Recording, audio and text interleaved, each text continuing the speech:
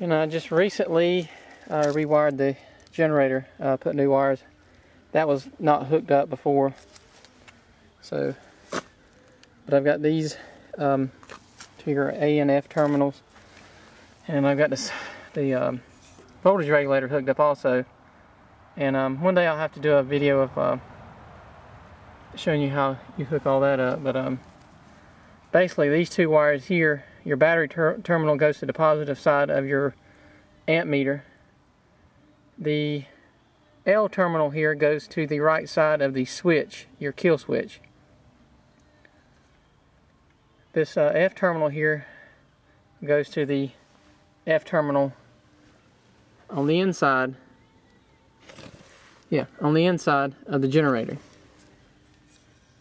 And I forgot the one on the back here. There's one that goes, I don't know if you can see it, but there's one that, and there's a wire going to it there, but I forgot what that one was. But anyway, it goes to the A terminal on the outside of the generator. So, A2, this is Farmall 51 here. I'm going to show you how to polarize the generator on a, most of your letter series or anything that has a 12 volt negative ground, not positive ground.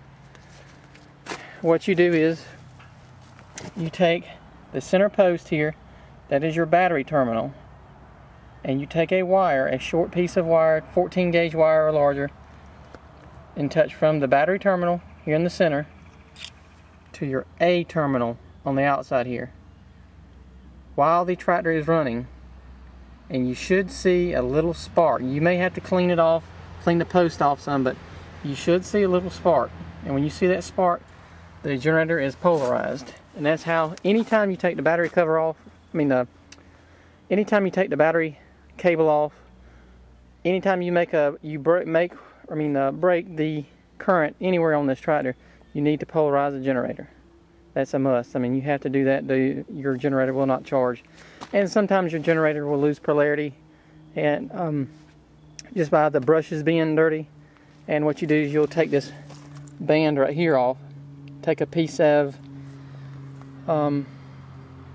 sandpaper, a very light sandpaper, and it says to do it to bump the starter and do it, and have somebody bump the starter and turn it. But I'm not, I'm not too keen on doing that. But what you do is you need to clean the little copper post in there, or terminal, I guess. But that's how you clean the generator. And other than that, that's it on the how to polarize your Delco Remy generator on any letter series tractor. Thanks.